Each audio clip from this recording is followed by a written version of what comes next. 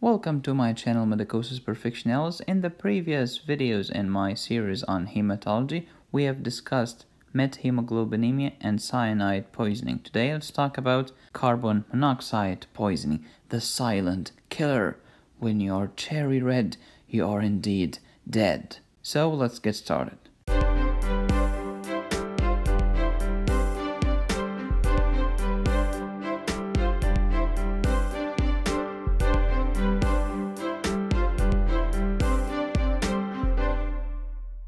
Henry Ford, poor and uneducated, dreamed of a horseless carriage, went to work with what tools he possessed without waiting for opportunity to favor him, and now evidence of his dream belts the entire earth. Horseless carriage. You're driving a horseless carriage. Henry Ford succeeded, and he said, "I'll build a car for the great multitude. It will be large enough for the family, but small enough for the individual to run and care for. It will be low in price, that no man making a good salary will be unable to own one and enjoy with his family the blessing of hours of pleasure in God's great open spaces." Henry Ford. And this is his Model T, the world's ugliest car, but it was the most affordable back then. And when he first tried it in Detroit, people said, nobody will pay for such an interruption. Carbon monoxide is a poisonous gas. There are three types of poisonous gases. Number 1, toxic pulmonary irritant. They just irritate the mucosa. Number 2, simple asphyxiant. They displace oxygen from the atmospheric air. Number 3, chemical asphyxiants. They inhibit the mitochondrial cellular respiration by interfering with the electron transport chain. Examples: cyanide, carbon monoxide leading to carboxyhemoglobin. By the way, there is a difference between carboxyhemoglobin due to carbon monoxide and carbaminohemoglobin due to carbon dioxide. Huge difference.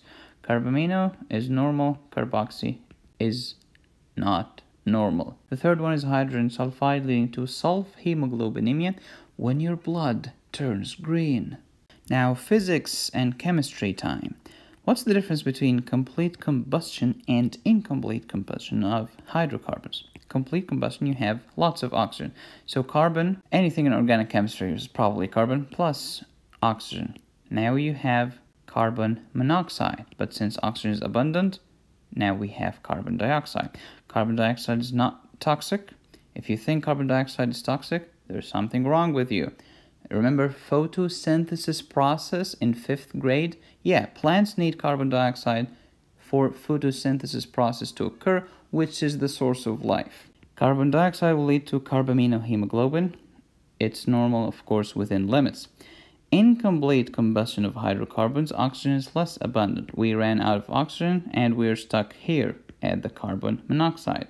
Carbon monoxide is toxic. It's a chemical asphyxiant. It causes carboxyhemoglobin to form, and this is almost always abnormal. Why almost? Because there is an exception. Sometimes carbon monoxide is normal, and I'll let you know when. In your car, you have two things: the internal combustion engine and an air filter. Because as you know, oxygen aids in burning, but it doesn't burn by itself. So we need oxygen. That's what the air filter is for. It blows air, which contains oxygen, which helps burning gasoline in the internal combustion engine. Now we have CO2 if oxygen is abundant. But if you ran out of oxygen, if you are like in a closed garage or something like this, carbon monoxide is gonna form, both of which will go out in the exhaust system. What are the causes of carbon monoxide poisoning? The most common cause is fires. Fire is the most common cause of cyanide poisoning and carbon monoxide poisoning. Also, the heaters, the firesides that use actual fire, because some, like nowadays, like these terrible days, those are not real fires anymore, some of them. Clogged vents, change the freaking filter. Stoves, mufflers when they are obstructed. If you put a potato in a muffler, you're gonna kill the driver. Okay, it's a very old trick, but it doesn't work anymore. Cars have figured it out, and now they add 2 mufflers. So if you block one, the other one is gonna work. And the worst thing that could happen is You cannot start the car. I think that's about it. But to kill a driver actually by putting a potato is a little bit of a stretch. But it's possible. And don't forget, barbecue. So, a classic question on your exam. You have a family, they had a nice barbecue, everyone was nice and happy. Then all of them, like the entire family, went to the emergency department because all of them suddenly, for some reason, they have headache. What's the diagnosis? Carbon monoxide poisoning until proven otherwise. What's the treatment? Give them oxygen without waiting for the stupid lab. And here is a classic story. It's a historic story. It doesn't work anymore, and I'll tell you why, but let me tell you the story. This nice 15-year-old boy, now he's gonna drive. He wanna drive his dad's car. So he stole his car keys and then went to the garage, locked the doors of the garage so that his father doesn't discover it, and went to the car, started the ignition. The car is running, but since it was 3 a.m., until his father was asleep, he fell asleep because he was so tired. But the car's windows are open, so the car first is gonna burn oxygen, complete combustion, until you run out of oxygen because he closed the freaking door, and now carbon monoxide is gonna be produced. Since this car's windows are open or it doesn't have any windows, now carbon monoxide is gonna go into this kid's system. He'll have headache, but he is sleeping. And by the way, carbon monoxide doesn't change the PaO2, so it doesn't stimulate the respiratory center in your brain, so you won't feel, you won't wake up, you won't do anything, you'll just die in peace. That's why it's a silent killer. And this dad's Model T is just amazing. These kids are spoiled. Today I drive a beater. When I put new tires on my car, I double its value. Now, why is this story historic and doesn't work anymore? Because now, since 1975, we have catalytic converters in the car, something most of your professors haven't heard of.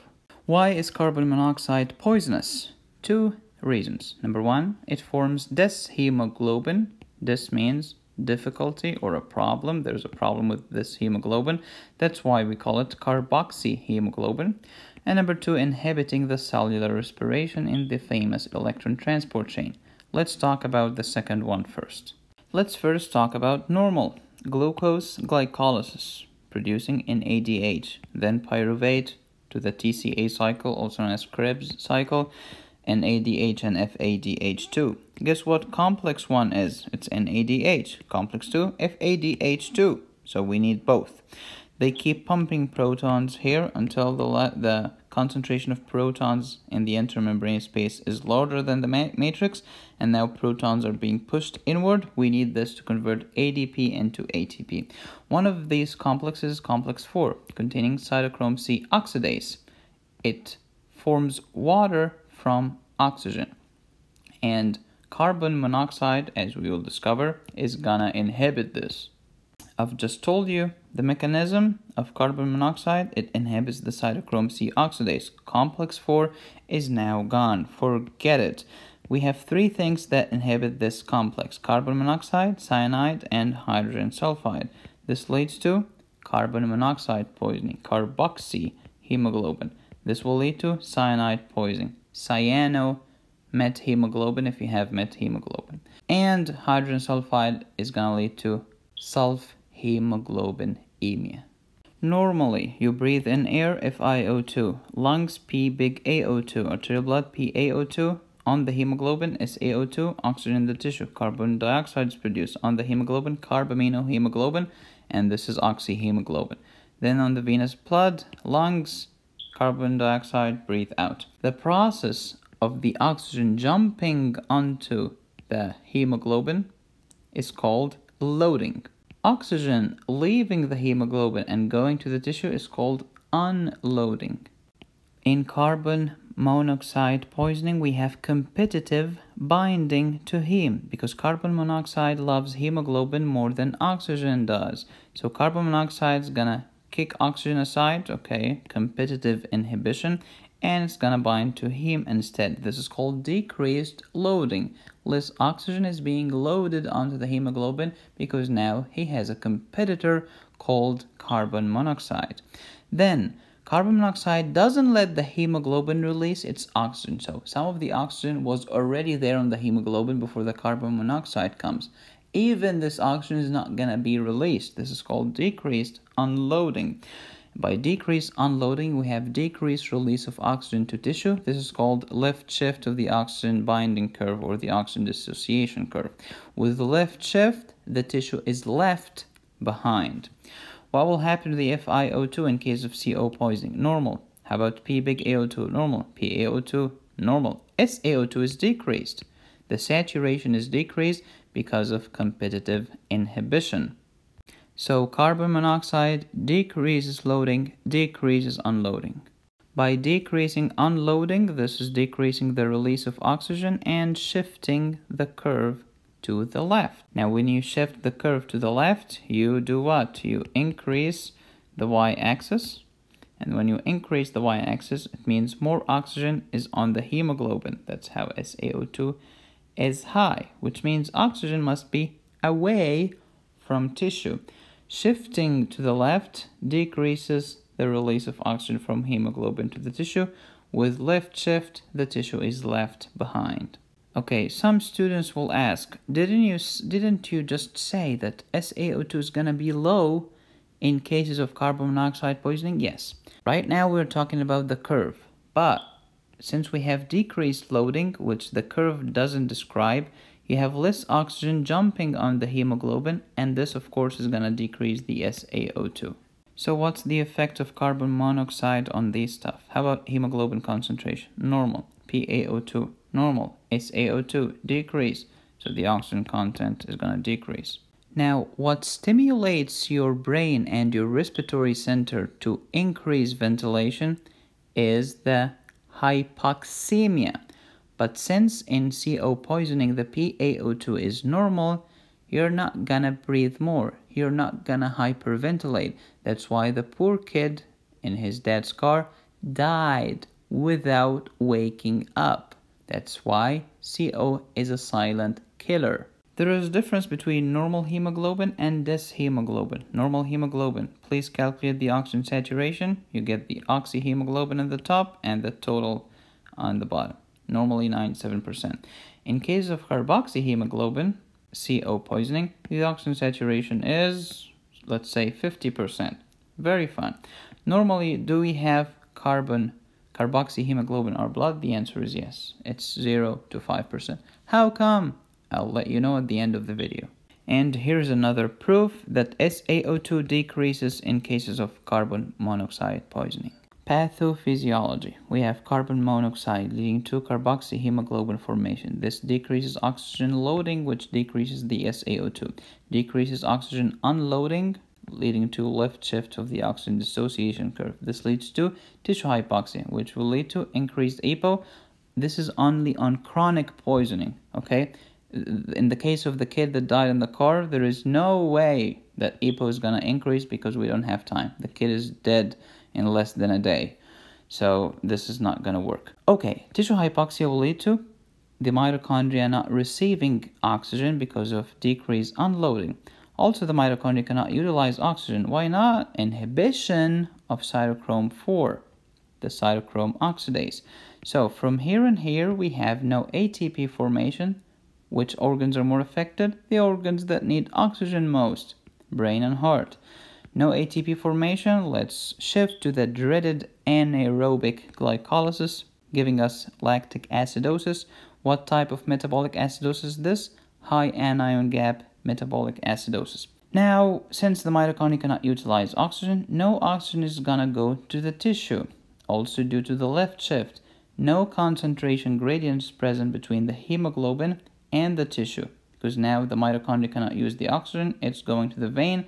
There is no concentration gradient from here to here, so the diffusion is gonna stop.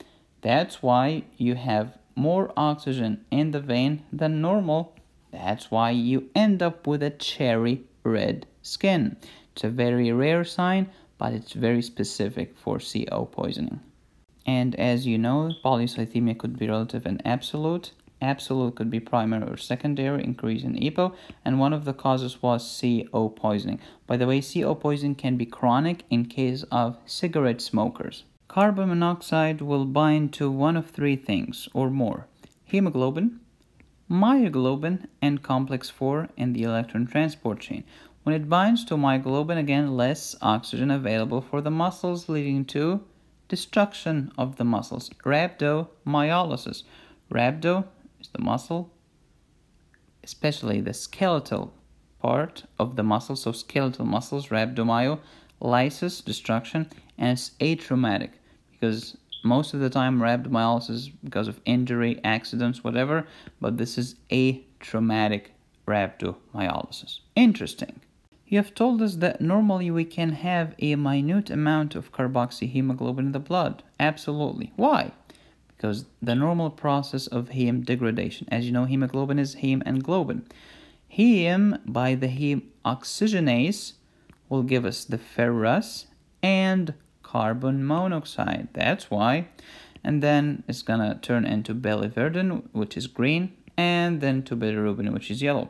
By the way, in anatomy, which is very interesting, if you are dissecting a fresh cadaver, the bile ducts and gallbladder will stain the intestines green. So you can ask your anatomy professor or a professor assistant this question. Why are these intestines green while we are dissecting this? If he said because bile contains bilirubin, you should request your money back because bilirubin is yellow. It's biliverdin. The answer is biliverdin. By the way, verd means green, and IN means protein, and belly means bile. Interesting. Quiz time. Let's say that you have two patients. Patient A has hemolytic anemia and his oxyhemoglobin is 60% that of a normal person. Patient B has CO poisoning with oxyhemoglobin again of 60% that of normal. Everything else being equal, which patient will have a worse tissue hypoxia? Let me know the answer down below in the comments, and I'll see you in the next video. Be safe, stay happy, study hard.